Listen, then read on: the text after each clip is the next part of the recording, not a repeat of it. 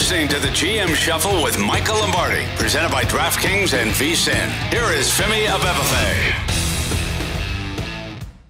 Welcome to another edition of the GM Shuffle with Michael Lombardi, presented by DraftKings and VSiN. I'm your host, Femi Abebefe. As always, make sure to subscribe, rate, and review wherever you get your podcasts. Our producer, Elliot Bowman, with us on the ones and twos. Michael, week 7 in the NFL, I think caught a lot of people off guard with some of the results that we had here. But let's start off with Sunday Night Football at the Link. Eagles beating the Miami Dolphins 31-17. This is what we wanted to see from Miami. It's all right, when you step up in competition, what is it going to look like? And it didn't look good last night. Well, they're 8-25 against the teams that combined record of the teams they've beaten are 8-25. And look, I think this is an old school game in the sense of team building, right?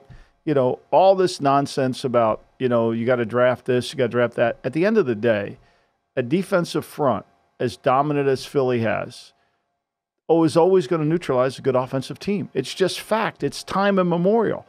It just goes back to what Tony said sitting there at the meeting. This thing of ours is better than time. It lasts longer as time immemorial.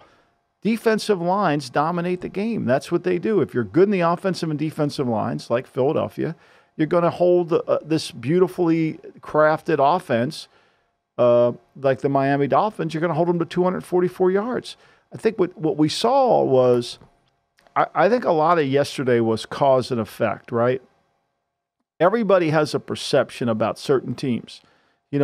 Miami's great offensively. Yeah, but what he's been great at doing is hiding a really shitty offensive line.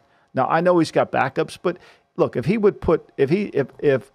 Armstead's in there, they're not any good. If Williams is in there, they're not any good. If Isaiah Wynn's in there, they're not. I mean, the starters aren't elite either, right? Their offensive line is the weak link of their team.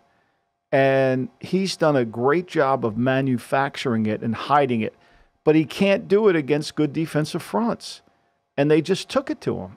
They just took it to him. And there was, for all the explosiveness, for all the, they scored 10 points, Femi. The defense got 7. Mm-hmm. They only had 7 first downs in the second half. That's all they had. And Hurts, he turned the ball over twice in the game. For me, it's like at some point, this is going to be a playoff type game. This is how teams are going to play Miami in the playoffs. They had 8 possessions. They forced them to punt 3 times. They scored. They turned them over on downs twice. Physicality up front will always win. Yeah, to your point there, Ben Solak over at The Ringer put out this stat that said that the Dolphins have never scored fewer than 17 offensive points in a game that Tua finished in McDaniels' tenure, just 10 points tonight, 3 of which came off of the turnover. Hurts fumbling the football there when he held on the ball pretty long there in the first half. It was a complete shutdown of this Miami offense there. Tyreek Hill, obviously he's going to always be dynamic and make dynamic plays. He also probably dropped a touchdown pass on one of those plays there. But it's just the Dolphins offense, it feels like, and this has kind of been a theme so far this season, is that when they play a team that has physicality, especially up front, that's when it feels like the offense sort of cowers a little bit or doesn't quite have what they need to go out and be able to move the ball like they do against the Carolinas, the Giants, and the Broncos of the world. When they meet physicality, it doesn't seem like they're up to the task. It's hard for them. It really is. They can't get all the things that they want to get done. They can't throw the ball in rhythm. And then what Philly made them do is play one-dimensional, right? Philly made them one-dimensional. For the team that leads the league in yards per attempt, they lead the league in yards rushing. They've been sensational. They ran for 45 yards in the game. They ran for 45 yards in the game. They only had 12 first downs the entire game. Think about that. They had 12 first downs in the game. The lowest they've had all year in terms of first down was 22 against the Patriots and 22 against the Giants. That Giant game, let's not forget, they turned the ball over 3 times down there. They were fortunate to beat the Giants because the Giants were so bad offensively. Remember that game? Yeah. They had 524 yards of offense in that game and only had the ball for 24 minutes. Yet they turned it over 3 times. So, look, Miami's, they've got incredible skill. They've got their defense. I thought their defense holding Philly to 99 yards rushing was really good. I thought they played as good as they could play. They created 2 turnovers. Philly still had 26 first downs in the game. And I'm not sure Philly played their best game. No, but I don't think Jalen Hurts played his best game, and he still had a pretty nice box score there, 23 of 31, 279, 1 rushing touchdown, and 2 passing TDs. How about A.J. Brown, though? 5 straight games with 125-plus receiving yards. I was watching that game thinking to myself, I was like, man, why didn't Tennessee want to pay this guy? This guy's pretty damn good. Yeah, I mean, seriously, I thought the same thing too, Femi. Like, you're going to get that in the first round? I mean, that deep ball catch he made into traffic was just sensational. Yeah. I mean, it's the game winner. It wins the game. I mean, he makes that incredible play. I thought it was an incredible throw, great with a guy in his face coming right down there. I mean, look, I mean, Philly's hard to play. They're hard to beat. And when their skilled players make plays like that, it's even more difficult. But when you hold Philly to 98 yards, 99 yards rushing, 2.9 yards a carry, you got to feel like you're going to win the game. Because you feel like, okay, that you made them one-dimensional. For as much as Philly made Miami one-dimensional, Miami made Philly one-dimensional. Mm-hmm. Only Philly's quarterback was able to make plays and get the ball down the field. I'm sure we're back to greasing polls. I know the Phillies, they won the other night, and we're going to grease some more polls. Big night tonight, yeah. Big night there. But Jalen Hurts, though, a little concerning, was running with a little bit of a limp. He was seen kind of walking gingerly post-game as well there. I think he's dealing with a knee injury is what it sounds like. He had a knee brace on they put on at halftime there. Just a little concerning there for the Philadelphia Eagles. Like, if there's any kind of downside to take away on their end, it's the health of their quarterback. Yeah, I mean, look, he's carrying the ball way too much. He's got 74 rushing attempts already this year.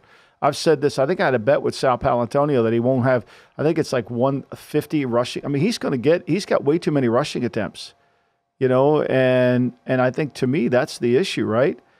I know some of those rushing attempts are on that great quarterback sneak that they have going. But to me, he's carrying it about 10 times a game. What that averages 10, over 10 times a game. That's too many. That's too many. Yeah. Where you're not going to get hit. You're not going to pay a price for that. But, he's been able to make the throws that he's had to make. I think he's been, for the turnovers, which is uncommon for him, he's still been able to get his team in position to win the game. And I think his ability to throw the football more effectively, especially this year, his bad throws is way down. He's only at 11.7 of bad throws. In terms of when last year he was at 14. His rookie year was at 26 in that category, 26.7. But what I think's happening a little bit is he's not on target as he was last year.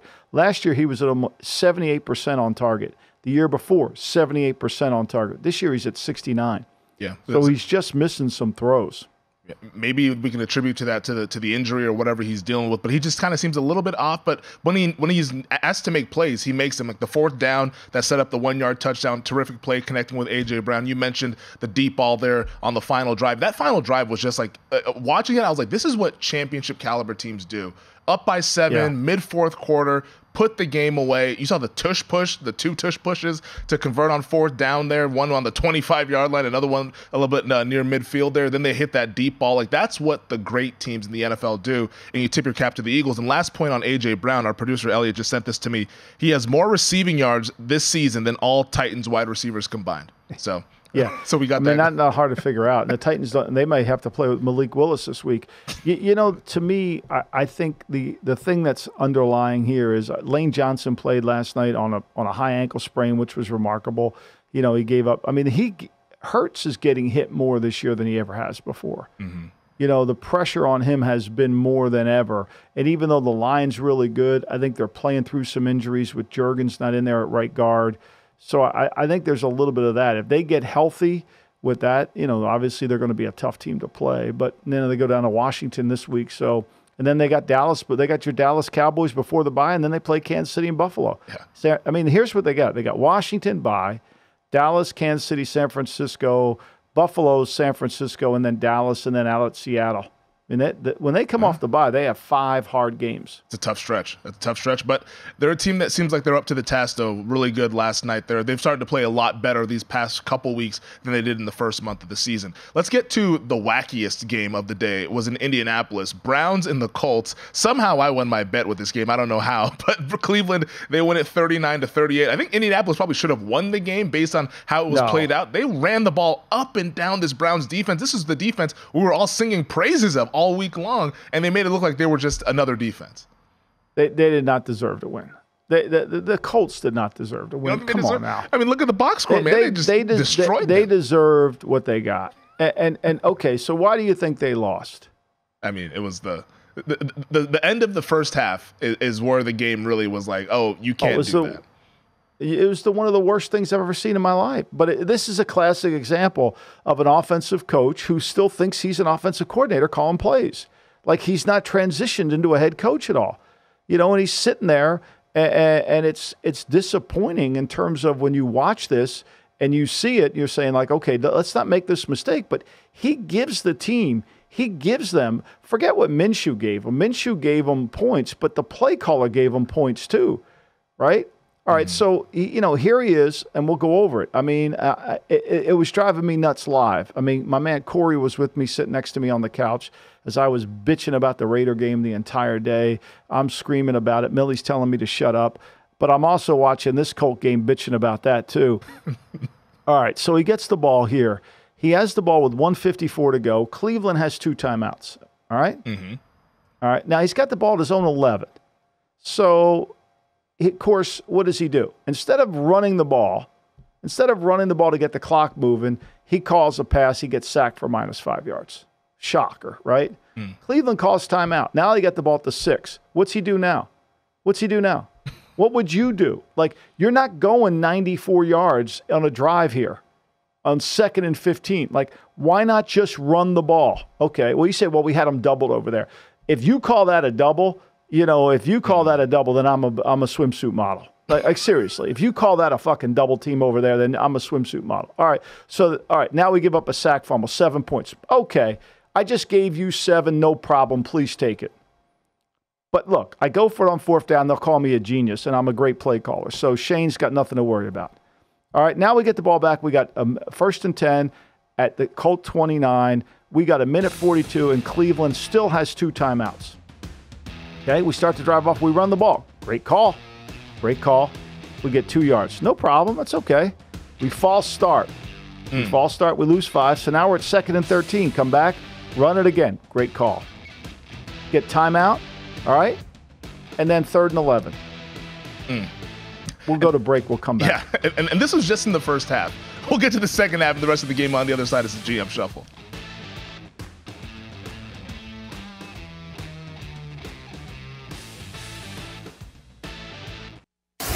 You're listening to the GM Shuffle with Michael Lombardi, presented by DraftKings and VSiN. Here is Femi Abebefe. Michael, you were just going over the Colts' middle 8, or maybe we should call it their messy 8 after what we saw yesterday. It's disgusting. All right, so now we got the ball 3rd and 13. Cleveland's used all their timeouts. They've used all their timeouts. There's 1:30 to go in the half. You have the ball at your own 17-yard line. Your own 17. You've got 83 yards to go. They don't have any timeouts. 3rd and 13, Myles Garrett's on the other side. What do you do? What would you do, Femi? I would not drop back and pass. I would just go ahead and of course you wouldn't. Let's run this football. Just run it and let the clock milk down to where we're under a minute to go, and we'll punt the ball and we'll play good defense. And what do? We give the Brownies their 4th timeout of the day.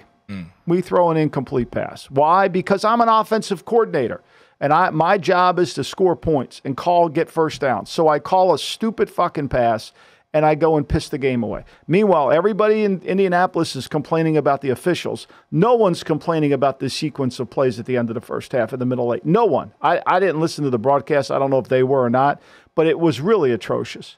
It was like, okay, if this is football 101, Shane, you can't do this. You're a great play designer. You're a great offensive play caller. You moved the ball against one of the best defenses in all of football. You deserve praise for that. However, you're getting the ball to start the second half. What are we trying to do? Let's go in at halftime. We've already made 1 mistake. Why make 2? As bad as the 2nd and 15 call was that cost the fumble and the interception, the touchdown, the 3rd and 11 call has to go down as one of the most horrific calls of the day. Give the ball back to him. Yeah. Give the ball right back to him. And what does Cleveland do? With P.J. Walker at quarterback, right? Think about it. With P.J. Walker at quarterback, they go and they get the ball back, and they have a minute 17 to go. They don't have any timeouts. But as we've seen from Gus Bradley and what he does and what he loves to do is he plays palms or cover 4, and next thing you know, we got a 8-yard gain, we got a 5-yard gain, we got a 9-yard gain, we got a 12-yard gain, and then we throw the ball to stop the clock, and then we throw a deep ball, and we kick a 54-yard field goal, and we give up 10 points at the end of the half. 10. We give up 10 points at the end of the half. The Brownies don't even convert a third down in the quarter. They get 4 first downs in the quarter, and they get 10 points. And you lose the game 39-38. And everybody's blaming the officials. Yeah, I mean, it was a disaster class in terms of the end of the first half there, and I don't know. I mean, that's just maybe it's an inexperienced head coach. Maybe he'll learn this one, but you really don't want to see that because offensively, like you mentioned, really impressive performance against this Browns defense, and the Browns defense got lit up on like the entire day. But Myles Garrett, kudos to him. I mean, he's one of the baddest mofos in the league. Like the 2 sacks there helped change this game. And while the Browns defense got lit up, like he was probably the player of the game. Also had the blocked field goal as well earlier in the game. Yeah. Like he showed why he is a game-changing player and one of the best in the league. He is. And they also showed that, we've seen this with Gus Bradley before. We're going to play cover 4, we're going to play cover 2, and we're going to let P.J. Walker move the ball down the field. Now look, you can argue that the call on illegal contact, I thought the pass interference call was uncatchable. Yeah. Like, I don't understand, whatever happened to the uncatchable rule in the NFL? It doesn't exist anymore. If a ball's not catchable, how can you, but yesterday was a day they were going to call illegal contact. They were determined to call it. It was all over the place. Your boy Scott Novak was just loving it all day long in Seattle. No one was happier, wasn't he? He loved it. I mean, who was happier than him yesterday? Nobody. Roughing the Nobody passer. Was happy. He was in his bag, man. Oh, he loved it. He was so happy. Anyway, but look, but that's not why they lose. And then when it was 4th and 1, did you really think for 1 minute that they weren't going to run? They were going to put the ball in P.J. Walker's hands? Hell no. No way. You knew they were going to throw it. I thought Shane should have used his timeouts during that drive. I thought he did. I don't think he did a good job. I mean, he doesn't use his first timeout until 24 seconds left to go in the 28 seconds. He was trying to win it there. Like I think I would have tried to put more pressure on them. They would have, I would have tried to at least save some time. It's 2nd and 13. When it's 1st and 10, he's got the ball at the zone 19. So let's go through it. After the 2-minute warning, they run 1-2. They run. He doesn't call any timeouts. They don't call any timeouts, and so he doesn't call it until we get down there. And basically, they ran 8 plays. Just let the clock milk down. It was rough there, and it's a game that I still contest that I think Indianapolis should have won the game, but their coach probably cost them the game at the end of the first half. On the other side, though, what are we doing with this Deshaun Watson thing? Because before he left due to what we thought was an injury, he was absolutely atrocious. Can they get a refund? Can they get a refund on their trade? $230 million guaranteed. I will stand on the table and say I was a huge Deshaun Watson fan, but I'm not a fan. I'm out of the club. That was embarrassing. Yeah. The throws he made in this game. I think I give Kevin Stefanski credit for saying, look, he passed the protocols. I just didn't put him back in there. He's not your franchise quarterback. I know Kevin said, well, we didn't want to hurt our franchise quarterback. Well, let me let you in on a secret. He's not your franchise quarterback. He had 5 passes in the game and threw 2 of them to the other team. He only had 1 interception. He was it was bad. If he plays, the Colts win easily. Yep. Not that Walker's any good, but Walker at least had 15 from the very first pass of the game, it was a disaster. He threw the ball in the dirt. I don't know what's happened to this guy. Let me ask you this, Femi. What do you think his trade value is in the market right now? If I called you up and said I want to trade for him, what do you think it is? You better be giving me a couple first-round picks as well to go along with it. With that contract, you couldn't sell. You couldn't sell him for a first-round pick to anybody. Nobody's giving you a 1 for him. He's on Feline's basement rack. No, I'm saying Cleveland better give me 2 first rounds as well to take that contract. I'm like that contract is absolutely an albatross. $230 million guaranteed. He looks like a bottom 5 quarterback in the league.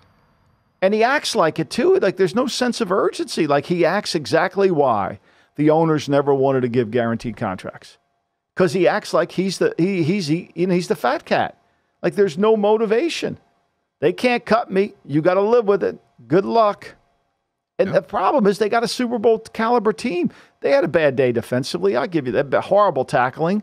You know, they don't tackle Pittman on the long 75-yard run, catch and run. I mean, Downs has been a really good player for the Colts. I mean, they gave up 168 yards rushing. I mean, think about that.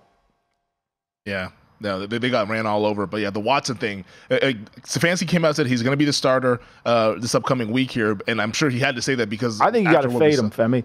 Yeah. I think as bettors, you got to fade his ass. I mean, until he proves he can make plays, you got to fade him. Well, they're going to Seattle next week. That'll be a tough place for him. I mean, we'll see. Yeah, we'll see. We'll see with that one because there's no value. Bad. I mean, you got to be sitting there saying we gave all this up and this is what we have. I mean, it's one thing to be in a bad position, where a lot of teams are without a quarterback, but they didn't give up all the picks to be bad. Like the Denver and Cleveland gave up a bunch of draft picks and haven't improved their quarterback position to where they can go somewhere, to where they think it's going to get them to where they go. They overpaid. So not only are people overpaying for the player in terms of cash, they're overpaying for the trade for the player. Think about wait till we get done tallying the Bryce Young deal. Wait till that deal gets tallied up. Hopefully Bryce Young turns the corner. I still believe in Bryce. We still believe. But I think Bryce Young's going to be a good player, but I don't think when we tally it up, it's going to be worth what they gave up for him. It ain't going to be worth Drake May, Marvin Harrison Jr., and another one. It ain't going to be worth that. No. And DJ Moore as well as part of the deal in that deal. And DJ Moore. Yeah. That's a tough one there for the Carolina Panthers, who are on the bye this week. Let's get over to Foxborough, where the surprise of the day, I think for most people there, New England Patriots beating the Buffalo Bills 29-25 in this game. Mac Jones played his best game, I think, in about 2 years. 25 of 30, 272, 2 touchdowns. Buffalo falling to 4-3. Congratulations to Bill Belichick, becomes the third coach in NFL history with 300 wins. An awesome feat there. After the game, they asked him about it. He said, "I'm not really concerned about that. We're concerned about the season," which, of course, that's what he's going to say there. But a hell of an accomplishment, though, nonetheless, though, as the Patriots have a Sunday to feel good about themselves, at least. It was good to see the fans actually happy for once.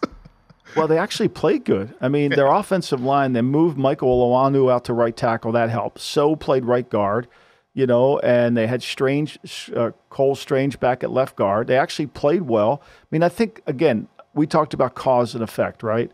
We talked about Miami hiding their offensive line.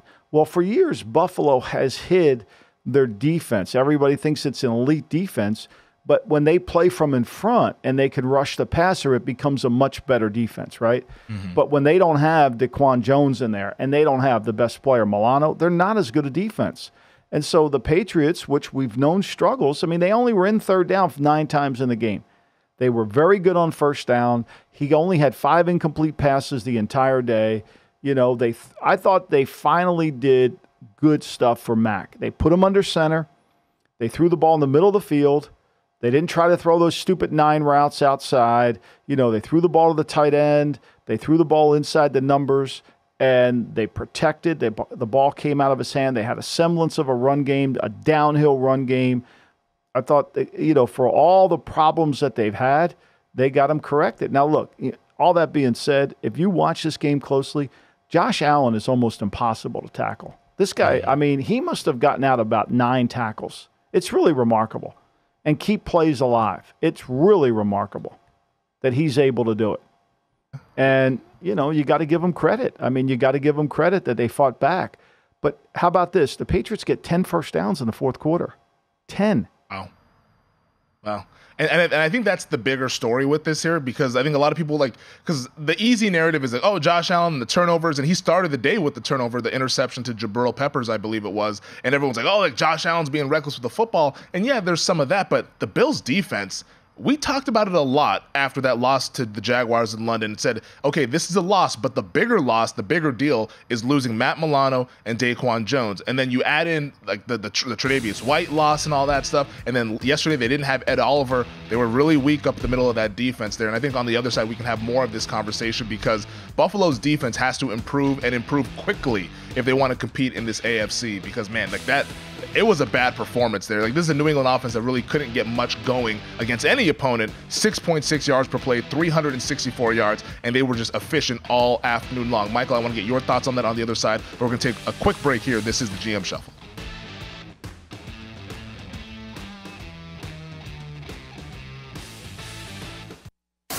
You're listening to the GM Shuffle with Michael Lombardi, presented by DraftKings and VSiN. Here is Femi Abebefe. Michael, something you said a couple weeks ago after that loss to the Jacksonville Jaguars, you said that your heart breaks for Bills fans with the loss of Matt Milano, and I think yesterday we saw as to why. Like, this Bills defense has a lot of problems. Yeah, they do, and it's going to be interesting what they do with the trade deadline, because they're going to be a desperate team. I mean, I think they feel like their window's closing. Now, look, with Josh Allen, your window's always going to be open. Mm-hmm. But I do think that today, after losing to New England there and playing a short week with Tampa, I think they'll probably sit there, and I could see them doing something that borders on desperate, not necessarily courageous, and trying to make a move to just get them some semblance of play. They're going to have to get some help. I don't know where it's coming from, whether it's to trade for another defensive end or a tackle. I mean, the whole trading deadline is all about whose contract's available and who's going to be a free agent, right? So, can we get this guy in here? Can we make this guy come? Are we willing to give up more than the compensatory pick to get a guy in here? It's kind of what happened when Von Miller got traded, and those things. So to the Rams, they paid way more than what was compensatory, and they ended up winning a Super Bowl because of it. I get the sense Buffalo is going to be a little desperate, but they've got to figure out what is wrong with their team. I mean, look, they're not a man-to-man team. And when they get into sub situations like they do, people take advantage of their nickel corner Johnson. I mean, Mac Jones missed Douglas for a touchdown on exactly the same play that Gesicki scored a touchdown on. Yeah. They just flopped the personnel. They put Gesicki in the slot and ran the same play.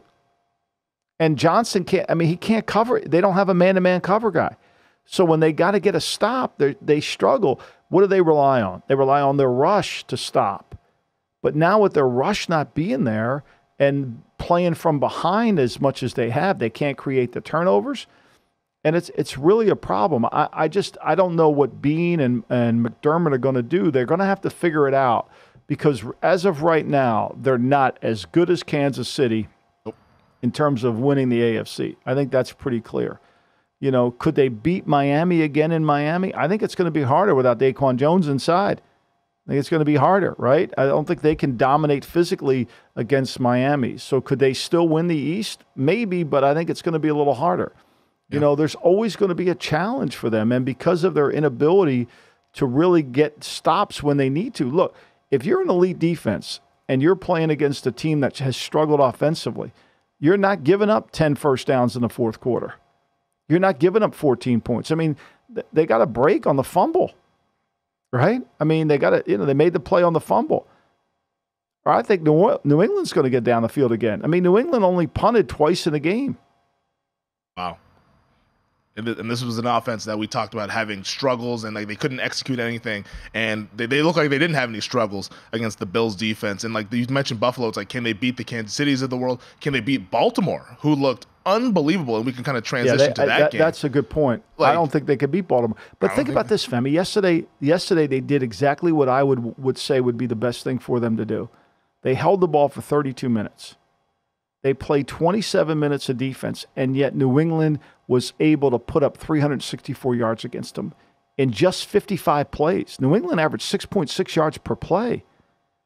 That's alarming, right? I mean, what's my line? You want to play good defense, play less defense? Well, they played less defense, and they still couldn't hold the team to under 25 points. Yeah.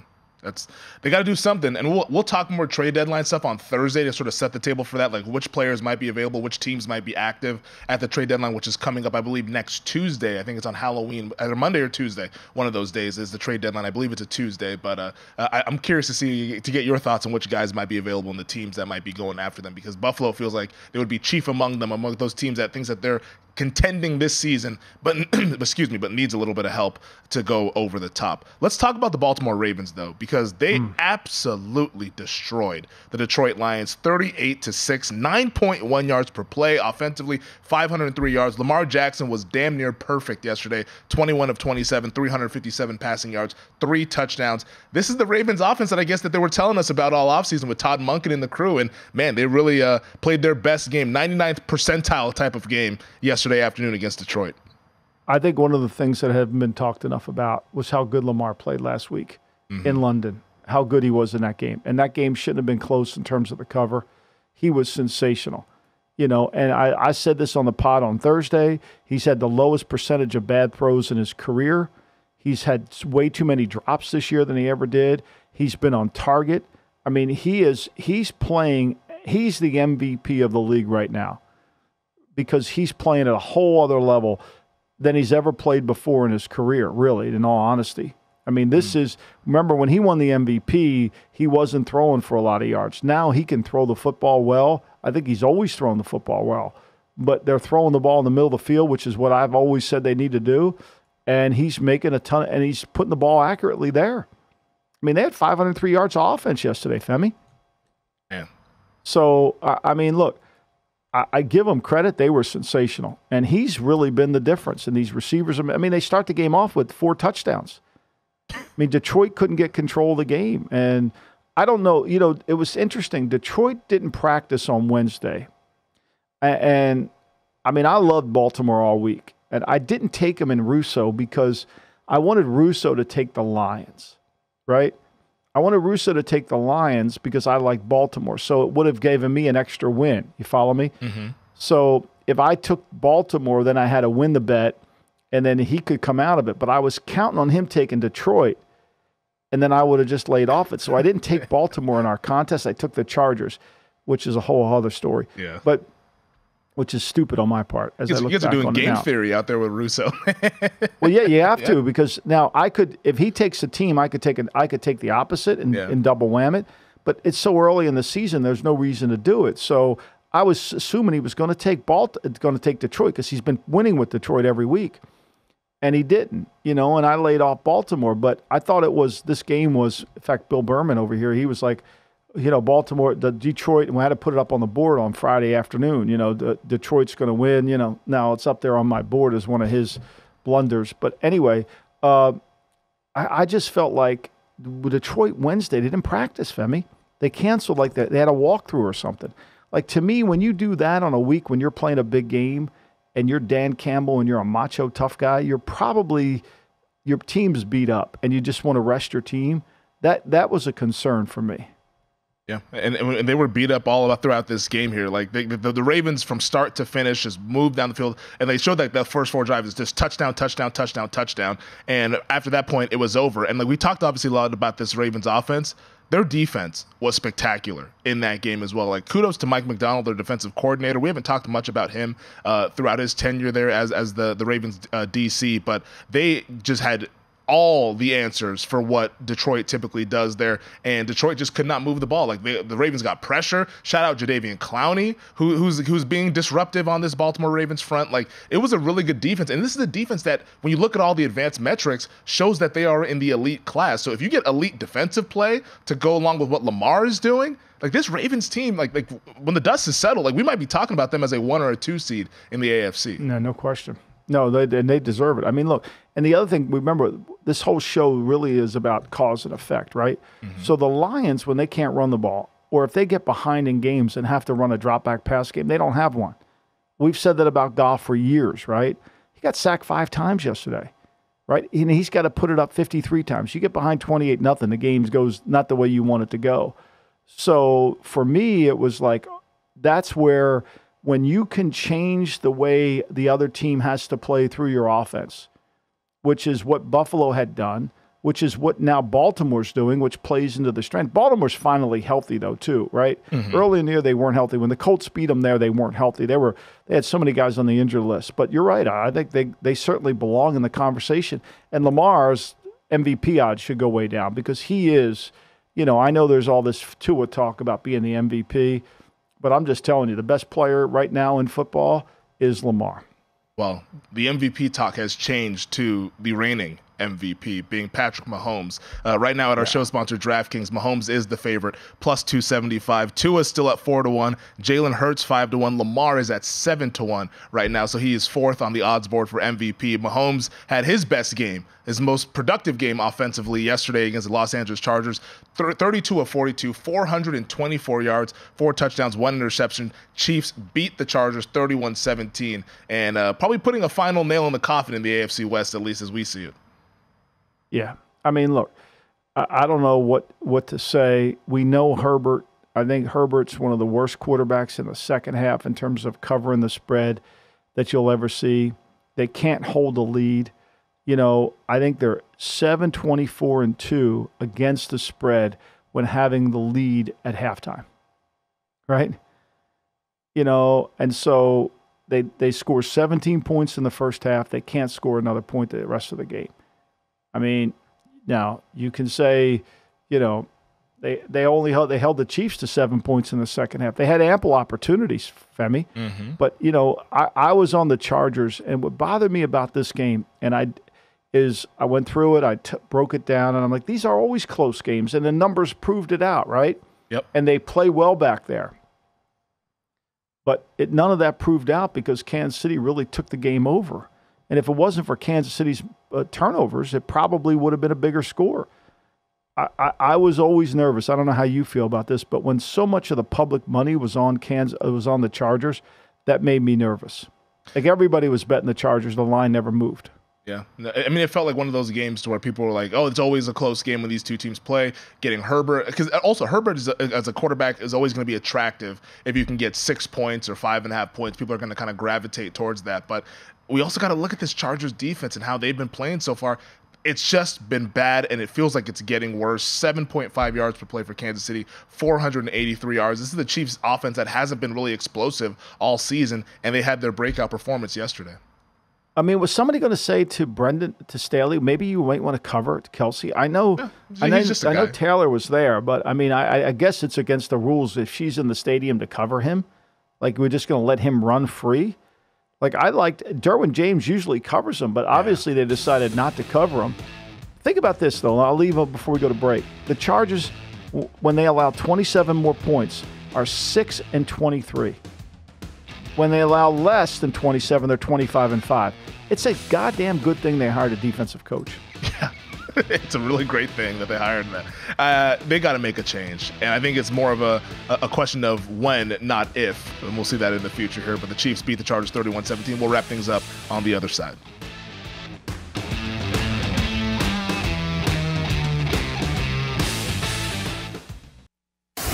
You're listening to the GM Shuffle with Michael Lombardi, presented by DraftKings and VSiN. Here is Femi Abebefe. All right, let's get a few quick hitters here before we get to the awards. Were the text messages flowing yesterday, Michael, from Big Daddy? Oh, I got them, yeah. You got the text messages from Big Daddy? Well, no, I wasn't getting them. I was kind of disappointed. He was not, I gave him the Sunday ticket. And so I love this. So I told him Stokes was going to be dressed for the game. And, of course, he's been anti-Stokes his whole career. He's anti-anybody they draft. I was going to say. So, and I love this. He always is, let's see how it goes. It's like that's one of his favorite lines. Let's see how it goes. Like, even when he's doubtful, he's going to take a negative position. So, anyway, I got this text last night at 8:37. I'm watching the game on the Eagle game. Really bad game by Packers today. They looked awful. This team is either devoid of talent or the coaching is awful. Either regime change needs to happen from Murphy on down. I said, so how did Jordan Love play? Awful in the first half, decent in the second. They had their chances late, and he couldn't make it happen. Alexander is hurt, Savage is hurt, and your boy Stokes was never on the field. Why? I didn't have an answer for him. I mean, I think he got a hurt break again. too. Did you think that touchdown was a touchdown? Like, I thought it was an interception. I thought Surtain intercepted it. Yeah, the simultaneous catch. I mean, they always lean towards the offense, tie goes to the runner kind of thing. But I think Packer fans have had enough of simultaneous catches after the Fail Mary from a decade ago against Seattle there. So it's good to see one finally go in their favor. But I guess they're always going to give it to the offense. We got to get scoring up, Michael. So that's why you saw all the illegal contact stuff going. We can't have the discussion be about how offenses are bad these days. Here's what bothers me about the Packers. I think they have a really good front. I think when you break their front down, Clark's a good player. Preston Smith does some good things. Walker's a good player, right? Rashard Gary's a really good player. They bring the kid from South Carolina, 55, off the bench. He's a good player. Like, their front's pretty good. They're stout.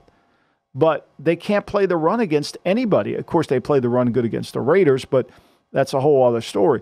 But to me, they give up 145 yards rushing to Denver.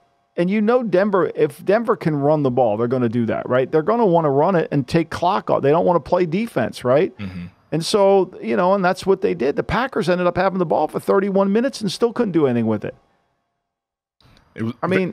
It's bad. I can't really disagree with. Like, I'm not saying they should make a regime change, but Jordan Love, they got to ask himself the question, are they good enough? But my question is this. Look what Schwartz has done for Cleveland's defense. I don't understand why Green Bay's defense is what they are. It's a good thing the Broncos were 1 for 4 in the red zone. Think about it. The Broncos were 1 for 4 in the red zone. They had many opportunities. They had to kick 4 field goals, or else this game isn't close. Yeah, it's you'd want to see a little bit more from the Green Bay's offense. Like, I just see on the offense, there's a lack of explosive plays. Like, everything is a screen, everything's a check down. They just don't really have any. And like, you have Christian Watson back, he's healthy. You got Aaron Jones back for this game. This is the guy that they've been saying is their best offensive player, and they can't get anything. I think explosive. A lot of this too, Femi, is like you watched the Raider game yesterday. The Raiders' longest pass play was 15 yards against the Bears, which you can't run the ball against the Bears. You got to throw it because the Bears secondary, they're a zone team, whether it's cover 2, cover 3. There's a lot of throws to make, but when your longest throw is 15 yards, who you beating? You don't make any chuck snap plays down the field. No. You got to make, you got to have drive starters. You got to have plays that start drive and get 20 yards. It's one of the biggest plays in football that no one talks about. The Raiders hand the ball off for 3 yards on first down. And then they're 2nd and 7. And then when they can't convert a third down, so you're playing into it. Josh used to be a really good CFL play caller. He used to call second down. We'd get first downs and 2 downs. They've stopped doing that. I think a lot of this comes back to, and I'm not making excuses because I'm yelling at the TV just like any Raider fan would too, is I think a lot of it is they're protecting the quarterback. They don't want the quarterback to hurt them. And you know what happens when you do that? He kills you anyway. Yep. Yeah. The best way for me to protect the quarterback is to actually pass on early downs. Throw the ball on first down. Throw it on first. It's the best down to throw it on. Yeah. Throw it on first down. Get them into, like yesterday, when you can get into a rhythm where if you can lock them into a formational group where they're going to be a vanilla and throw it out of that. Like, if I'm playing the Bears, I'm throwing it 45 times. I'm going to throw it. Now, I know you have Hoyer playing quarterback, which is a whole other story. But the reality of it is you got to throw it. You got to make chunk plays down the field. How about the Steelers-Rams game, where I was a Steelers bettor, and for about 2 hours of watching that game, I was like, there's no chance I'm going to win this bet. But it felt like a classic situation of the Rams in the first half controlling the game but letting a team hang around, and then here comes Pittsburgh. TJ Watt always makes a play, and that interception at the beginning of the second half is what really changed this game, and Pittsburgh dominated them in the fourth quarter, and they get a win to improve to 4-2, 24-17, beating LA. Pittsburgh's resilient, right? Yeah. And for all the bullshit, all the talk about how bad Pickett is, Pickett does what they need him to do, is manage the game. And he's got a connection with Pickens. And I said this on the pod, having Johnson back, I said on the show on Sunday, I thought that was going to be huge for them because it'll take some of the pressure off Pickens. And look, let's face it, this Ram team, I was surprised they ran the ball as effectively as they did. They ran for 135 in the game. But the longer the game goes, the more physicality they have to face, the less effective they become. And look, they might win this game, I mean, that quarterback sneak, there's no way. I don't know where that official spotted the ball to give him the first down. I have no idea. But in fairness, the Steelers had 25 plays in the fourth quarter. 25 plays in the fourth quarter. And they got 11 first downs. They wear you down. Yeah. 191 yards of offense after pretty much doing nothing offensively for the first three quarters. 191 yards of offense, 14 points in the fourth quarter. I think wearing down is the perfect phrase to use, because we also saw Stafford as well, who looked a little bit sharper in the first half. Once that pressure continued to come, you can see he'd get a little bit rattled and started to lose the accuracy. I was all over the Steelers in this game. I gave it out as one of my plays. I took it in Russo. Unfortunately, I took the Chargers in Russo, and I took Seattle in Russo and barely covered that because Geno was trying to give him the game away. That should have been an easy cover. It wasn't. But at least I was 2-1 in the Russo contest. I gave this one out in terms of my VSiN picks.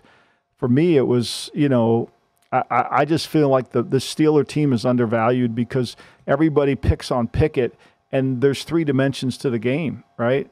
And Pickett, Watts, this Ram team is not good up front. I mean, you can physically. Now, I was surprised that they were able to run the football effectively on them, but, they did, and it still didn't matter. Last game, do you want to hit on here? Falcons and the Buccaneers. I mean, this was a game that was out there for the taking for either team. Atlanta ended up winning it 16-13, last-second field goal by Younghoe Koo there. But, boy, the QB play. We talk about double agents. I think both guys, Ritter and Mayfield, were double agents in this contest. Well, I mean, Ritter's turned the ball over 4 times inside the 12 in the last 2 weeks. And 3 of them were fumbles. I mean, I think all of them are fumbles, right? Yep. I mean, the fumble he has going in to put the game away. First of all, let me be clear. This game should not have been close. The Falcons were the better team, and Ritter's 3 fumbles kept him in the game. One time was on a quarterback sneak, but the one that he kept the ball in his right hand and it got knocked out. I mean, I'm watching the game with Corey. I liked Atlanta on the show that day, and I really liked Atlanta all week because I think Ritter's taken too much hits for. I think he's really improved as a passer. I really do. I think he's improved as a passer. He's 19 for 25 yesterday for 250. Didn't throw a pick.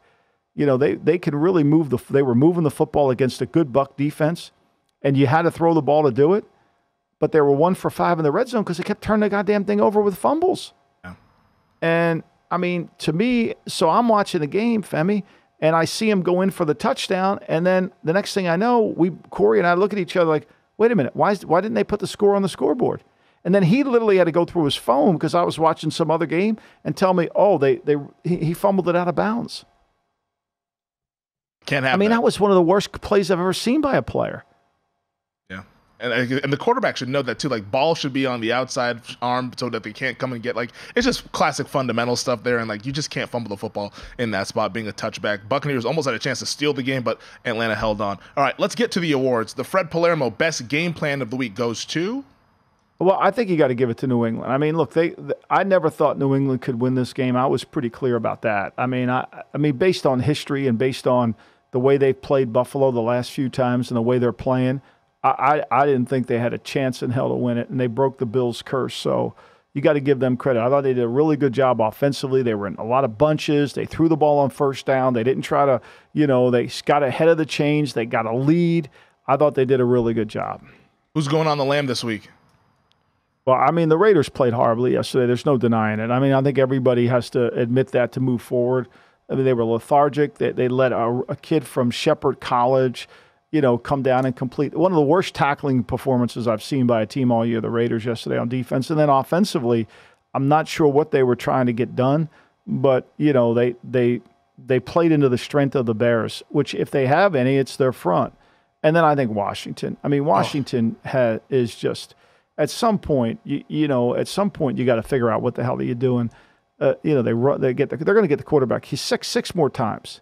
Yep. He's sacked, and it doesn't stop them. Their offensive line, in fairness to Bieniemy, I'm picking on his play calling, but in fairness to Bieniemy, it's hard to call plays with that offensive line as bad as it is. Sam Howell has not been. And think about this. The Giants score with 7 minutes to go in the second quarter and don't score another point after that. And basically I think they got 5 first downs from that point forward. Hold on, I got it in my. Yeah, they got 5 first downs from that, and 7 total after they scored. And Washington gets 9 first downs in the fourth quarter, and they don't score a point because they fumble. They pick up the fumble, and they miss a field goal they missed a chip shot field goal. The play of the game, I don't know if you saw it, Femi, was McLaurin catches a ball and he barely got his helmet touched, or else it was a touchdown. We were going to go and tie. The Sam Howell has now been sacked 40 times so far through 7 games. There's 10 more games to go. He's been sacked 40 times. The fraud of the week. You got to give it to the Browns defense. I mean, they just gave up too many yards rushing. If you don't know, now you know. The West we've just crowned the Chiefs the AFC West champions. They'll be the number 1 or number 2 seed. Thank you for playing, everybody else. Yep. Hats and T-shirts, hand them out. And then it is what it is. Defensive lines will always dominate. Take a defensive lineman in every round. That's utopia. Who wins tonight? Niners at the Vikings, Monday Night Football. I think the Niners win. I would take the points. I'm rooting for Minnesota to cover. Please, please, please. Russo took Minnesota. That does it for us on the pod. Thank you to our producer, Elliot Bowman, on the ones and twos. Thank you to DraftKings. Thank you to VSiN. Thank you to you, Michael. We will break it all down and set the trade deadline table on Thursday. We'll see you guys then.